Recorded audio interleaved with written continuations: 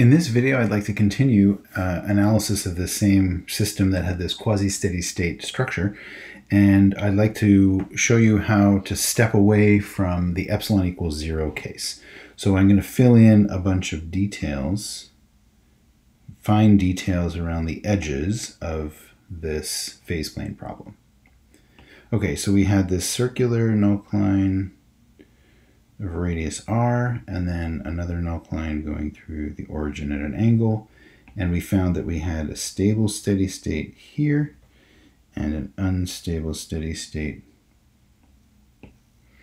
down here, saddle particular. And now what I want to do is fill in some of the details that I sort of glossed over in the quasi-steady state epsilon equals 0 analysis.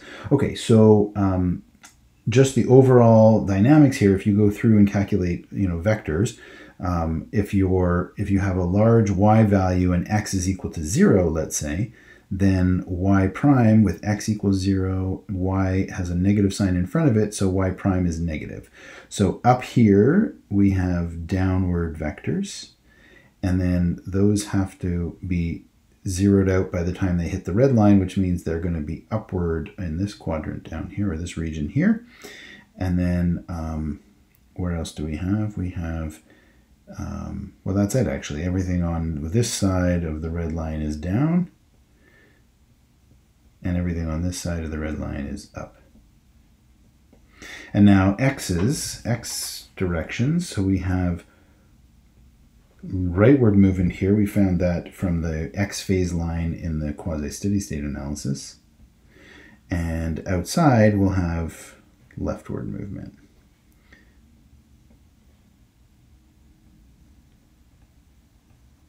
Okay, so now I've drawn these out of scale because the y components should all be much smaller than the x components. But I'm just putting them there as like a crude reminder. Okay, so what that means is that if we do start off with a solution here, let's say, we're going to move rapidly to the right, but with a slight downward bow.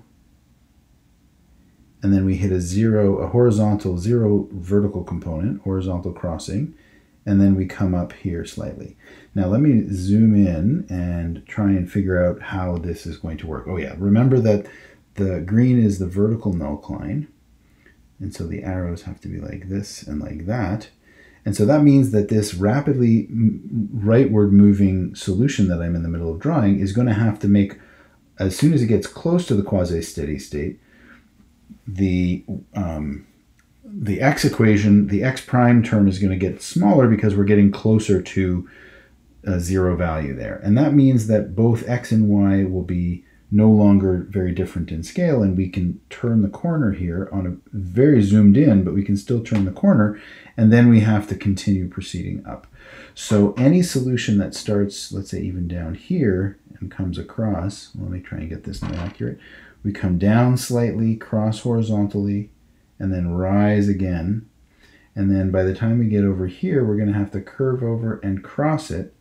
And then once we're above it, here I've already gone too far away from the quasi-steady state. We have, as soon as we're that far away, we're going to get pushed back to it because of that large x prime term relative to the y prime. So what really is going to happen here, let me be a little bit more accurate about that. We're going to cross it and hover just above it, a little bit off from it and above it, all the way up to the steady state. So that's what things are going to look like below that steady state, and above them we have an increase, slight increase. Let me not be so dramatic there. Slight increase, crosses horizontal, then it starts coming down again, but still always moving to the left. And then when I get close to the quasi-steady state, or the nullline, I'm going to have to curve and cross it vertically, and then hug it on my way in to the steady state. So there you can see that's and if it was coming in directly here, you can now see that very typical U-shape structure that we see around stable nodes. Okay, so down here near the saddle, what do we have happening? So let me keep the arrows in there so we can see it a little bit.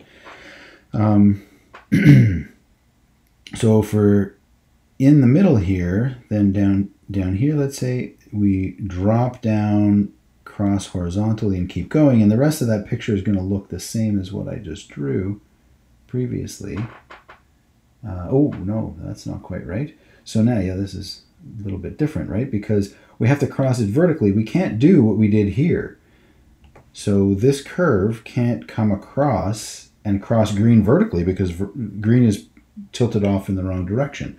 So what that means is that we're going to continue to hug it like this until we get here, and then once we're here, we can cross it vertically and join all the others on the far right side, just barely on the right side of the quasi-steady state.